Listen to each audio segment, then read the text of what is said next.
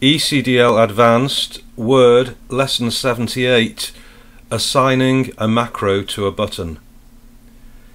To make the process of running popular macros more efficient, it's possible to assign a macro to a button on the ribbon or the quick access toolbar. A new tab group must be created on the ribbon to contain the macro button. The name and appearance of the button can be customized.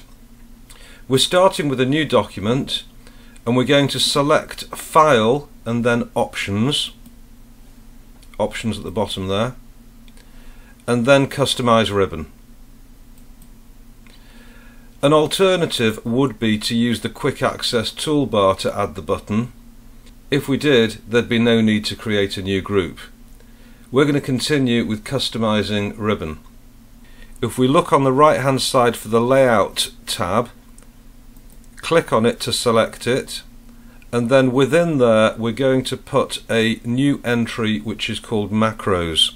So new group, we're going to rename it, and then in the rename dialog box we're going to call it macros, and then press OK. The layout section already contained page setup, paragraph and arrange. What we've done now is added in one within the layout section, so it'll appear on the layout tab, called macros.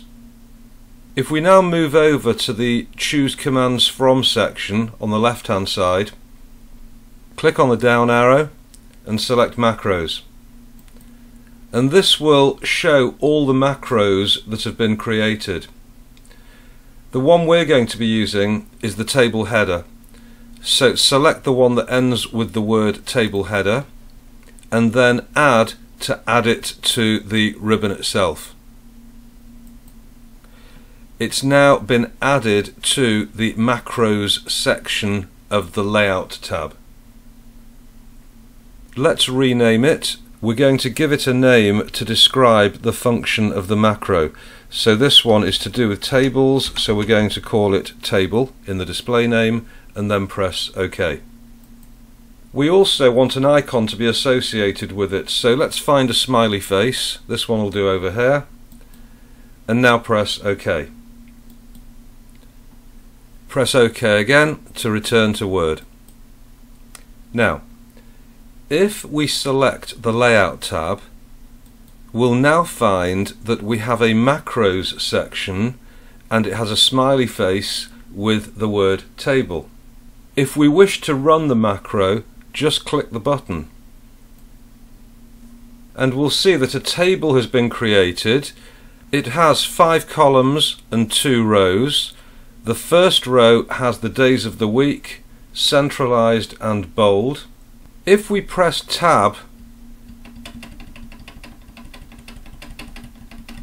until we've spilt over the first page, what we will see is that the header row has been replicated on each of the pages.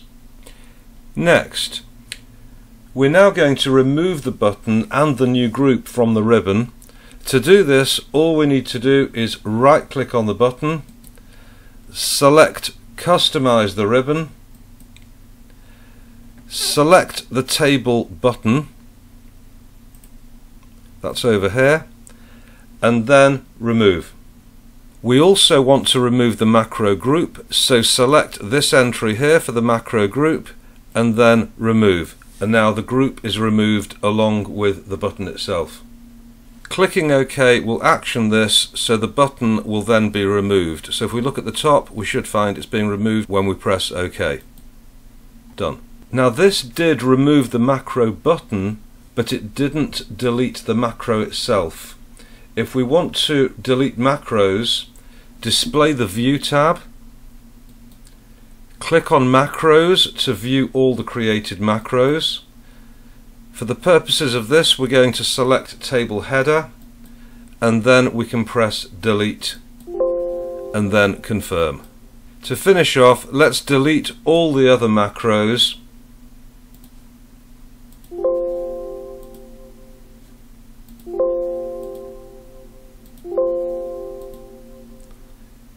Close and then close the document without saving. Okay, well done. You've got to the end of the Word manual, and if you have any interest in some of the other work I'm putting together, there's also a module that's going to be made available for PowerPoint and also Excel, and finally Access. So hopefully we should cover the 4 main programs that are needed for office productivity. Okay, look forward to seeing you when we come to the new course. Thank you.